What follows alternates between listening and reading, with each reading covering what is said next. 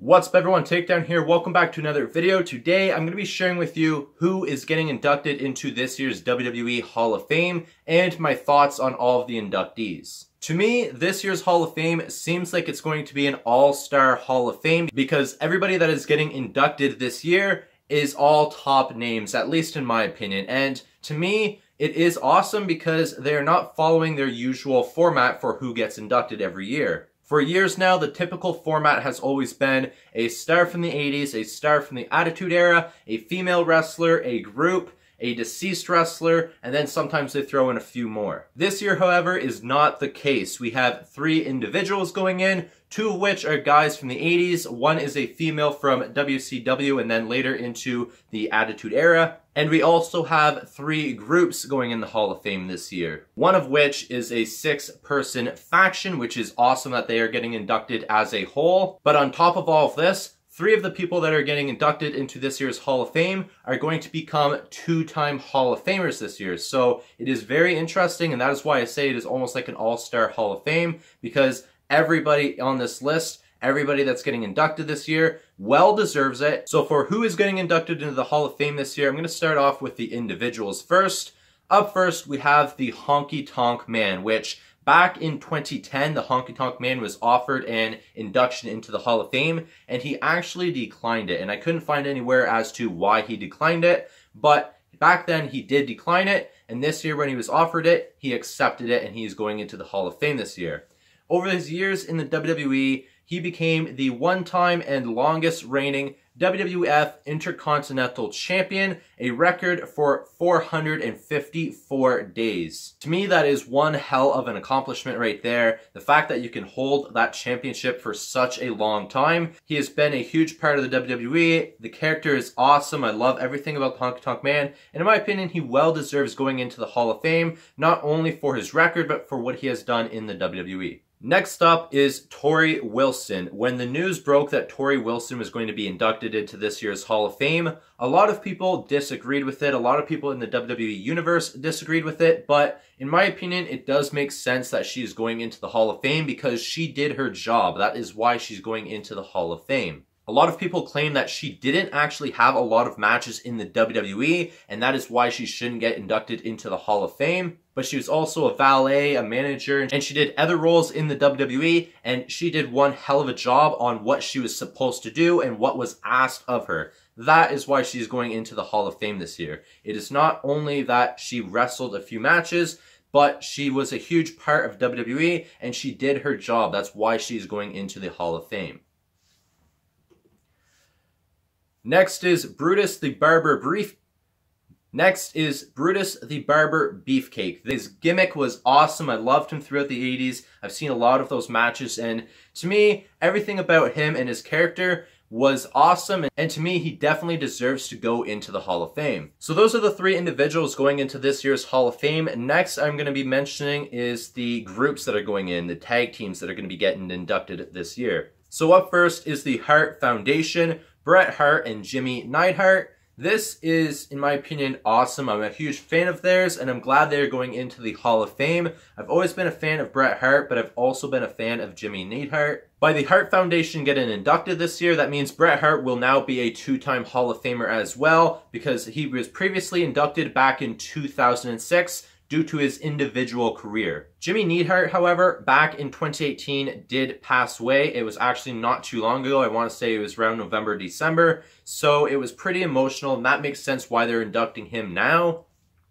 But nonetheless, the Hart Foundation definitely deserves to go into the Hall of Fame for everything they have done in the tag team division back in the 80s and early 90s. Next is Harlem Heat. This is a tag team that a lot of people disagreed for going into the WWE Hall of Fame, but you have to remember the WWE Hall of Fame now isn't restricted to just WWE wrestlers anymore. WCW is also considered WWE programming because WCW got bought out by WWE. We've seen a few years ago Sting got inducted into the Hall of Fame as well, and he only had a few matches back in around 2015 and 16.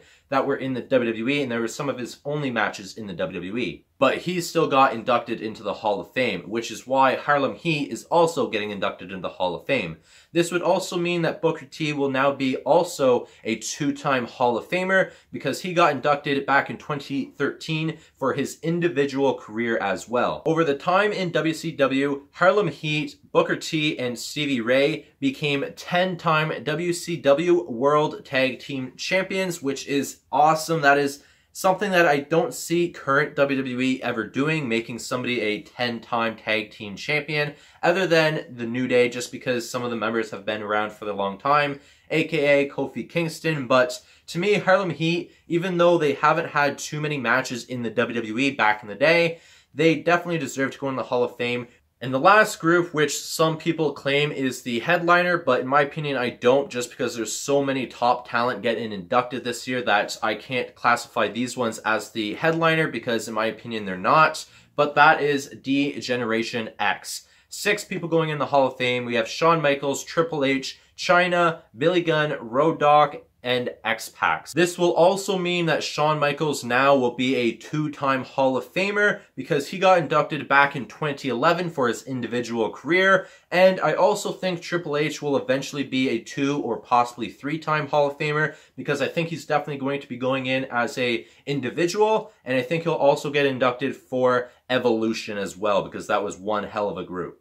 DX was one of the leading factions for the Attitude Era, and a lot of people are wondering why WWE is inducting Chyna. Chyna passed away a few years ago. That is one of the reasons why she's going in the Hall of Fame, but also because every other member of DX, Shawn Michaels, Triple H, Billy Gunn, Road Dogg, and X-Pac, all believed that she should definitely go into the Hall of Fame. If they are all going in as DX, she should definitely be a part of it. And some of them were also refusing going into the Hall of Fame if she wasn't going to be a part of it. Because even though what Chyna did after the WWE, a lot of people don't agree with, what she did when she was part of the WWE and what she did when she was part of D-Generation X is why she should go into the Hall of Fame and why she should be remembered. She was also the first woman to go into the Royal Rumble, King of the Ring, and she was the first and only woman to win the Intercontinental Championship, which she held twice, and she also won the Women's Championship once. So in my opinion, if she wasn't going to go in as D-Generation X, I think in the future she may become a 2-time Hall of Famer and go in on her own as well. That's my prediction. I think that she definitely deserves it given what she has done. But I'm happy they included her for D-Generation X while they're getting inducted because she was a huge part of D-Generation X. So this is everybody that is getting inducted into this year's WWE Hall of Fame. It, in my opinion, like I said, is an all-star Hall of Fame just based on who is going into the Hall of Fame and the fact that 3 of the people that are going in the Hall of Fame this year are going to become 2-time Hall of Famers. But I'm definitely looking forward to the ceremony. I think it is going to be awesome to watch this year. So comment down below what you think about this year's Hall of Fame. Are you excited for it? Do you think everybody deserves it? In my opinion, I do. I think everybody deserves it, and that is why I say that this year is an all-star Hall of Fame. And in my opinion, I'm happy that they don't have one person headlining it because this year's Hall of Fame, it can be remembered for DX going into the Hall of Fame because there's such a big group, but there's no particular headliner this year, and I'm happy they're going away with that. But these are my thoughts on this year's Hall of Fame. I'm really excited, but I am going to leave this video here. I hope you guys did enjoy. I'll see you guys in the next one. Please take care. Peace.